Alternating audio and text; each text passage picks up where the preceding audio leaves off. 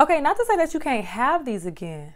You just gotta eat a whole lot less of it. Honestly, when I significantly reduced consuming these things, like my gut health significantly increased. For those of you who are new, welcome to my channel. And for those of you who are back, welcome back. So today I want to talk about 5 things that were causing problems with my gut, and I'm gonna give you guys good replacements. First is soda. You know, honestly, the biggest thing about soda is all that sugar. So much sugar in it, y'all. So a good replacement is a prebiotic soda. Now, since these are prebiotic, they actually help with your gut health. However, you do have to watch out for some of them that still are pretty high in sugar. So far, I've tried a couple different flavors from Poppy. I really like their soda. Like, I really like her soda. And I heard her story is good too. A couple other ones that I do know about is Olipop and Culture Pop. Now, I haven't tried those yet, so I can't really say what I think about it, but you can definitely check those out. Second, coffee. Listen, coffee would destroy my stomach and I would still drink it like an idiot. My stomach would be tore up because of all the acid in there, the caffeine and everything. I just couldn't handle it. But I really like the way coffee tastes. Oh, I actually stopped drinking coffee about 3.5 years ago. So a good replacement is herbal teas. Now, for the longest, I couldn't find one that tastes similar to coffee, but I found one. Ticino herbal tea. It's made with mushrooms and herbs and things like dandelion root. Y'all, it tastes absolutely amazing. I drink it pretty much every day. They have a ton of flavors to choose from. A few of my favorites: caramel nuts, hazelnuts, vanilla nut, dark chocolate, gingerbread. The candy cane was, I think, only seasonal. So another thing I really like about this tea is that it is no caffeine, no acid, and it's also a prebiotic. So it helps with my gut. Why wouldn't I drink it? But like I said, they have a ton of different flavors. Y'all definitely go and check them out. I do have a promo code to get you 10% off. I am Nilsa, or you can click the link in the description. Now, I'm gonna just keep it real with y'all. I was actually using them before I even got this promo code. So this is all 100% honesty. Now you can drink herbal floral teas such as chamomile and lavender and hibiscus. Hibiscus is also one of my favorite teas to make. Or you could do a combination of different teas. There's so many you could choose from. Now, if you're getting any value out of this video, go ahead and tap that like button and subscribe so you keep getting this content. 3, pasta.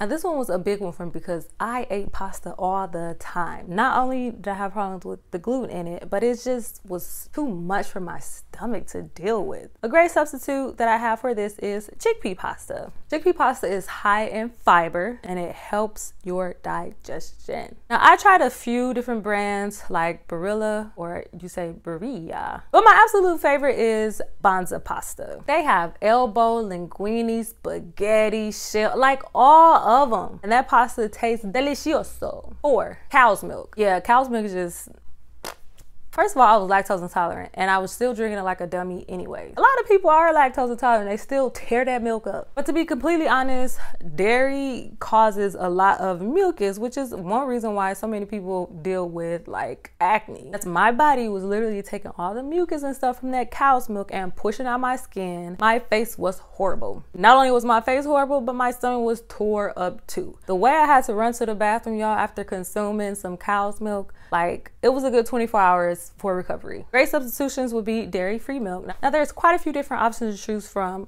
You have hemp, you have soy. I'm not a fan of soy. I don't do it for personal reasons. Then you also have oat milk. Now I've tried oat milk. It's cool, and depending on what you're trying to make with it, it's actually pretty good. Like you can use it as a good creamer. A good creamer with that Ticino tea, y'all. My personal favorite is almond milk. Now there's this big old debate on like what's being added to what almond milk, so I'm not gonna like promote any specific brand because honestly, I'm trying to make my own almond milk. I saw that little, is it a cow milk machine thing you put on the counter and make your own almond milk? I'm trying to get that. Now I do love adding almond milk to my smoothies, my protein smoothies specifically, because your girl's trying to gain some weight back, y'all. Since that incident happened with that company, I ain't gonna name them names, but y'all, my stomach and everything was tore up. My liver was enlarged. It took like 6 months for me to recover. And during that time frame, I lost about 15 pounds. I'm actually trying to gain like 15 pounds back on my weight gain journey. So if y'all like to join me, subscribe. 5, Meat. I'll be honest with you, every time I eat meat now, my stomach feels some type of way. I eat a primarily plant-based diet, so like 90%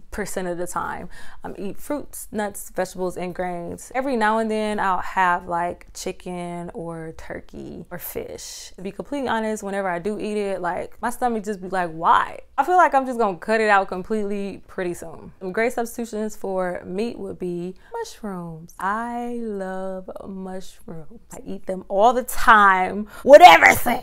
Some people eat tofu, and like I said, I don't do soy, so there's quite a few different mushroom options out there. You have portobello, you have baby bella, oyster, you have lion's mane. Like there's so many options. Depending on what you're making, one mushroom might be better than the other. So for instance, if you're doing like fried chicken, I've seen that the oyster mushrooms actually do better than like a baby bella. Now these are a few things that I changed about my diet that helped my gut, y'all, that helped my gut out. It also helped my hair grow back, because if you didn't know, your girl was baldy. I had alopecia areata for about 10 years, and you can definitely check that video out right here. But I grew my hair back because of some of these changes. Let me know what you think in the comments, and until next time, mwah.